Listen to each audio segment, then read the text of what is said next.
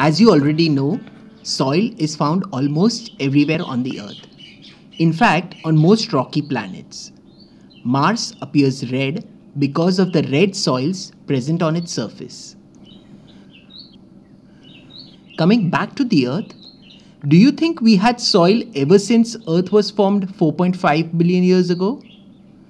So when did the soils form? And how did they form?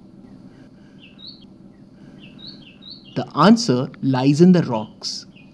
For the past 4.5 billion years, the rocks on the surface of the Earth have been constantly exposed to the intense heat of the sun, alternating with the lashing of water from rain and from other water bodies.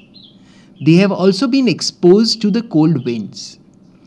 This has resulted in the rocks breaking down over a long time into smaller stones and still smaller particles, which eventually form soil.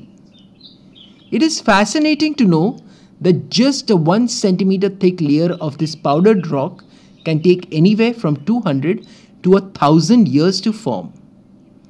And just broken down or crushed rock is not enough to be called soils. It is only when the dead and decomposing matter mix in these powdered rocks, when microorganisms and other living beings start feeding on the decomposing matter and start inhabiting this powdered mix, only then can this powdery fine substance be called as soil. And this process can take up to 3,000 years.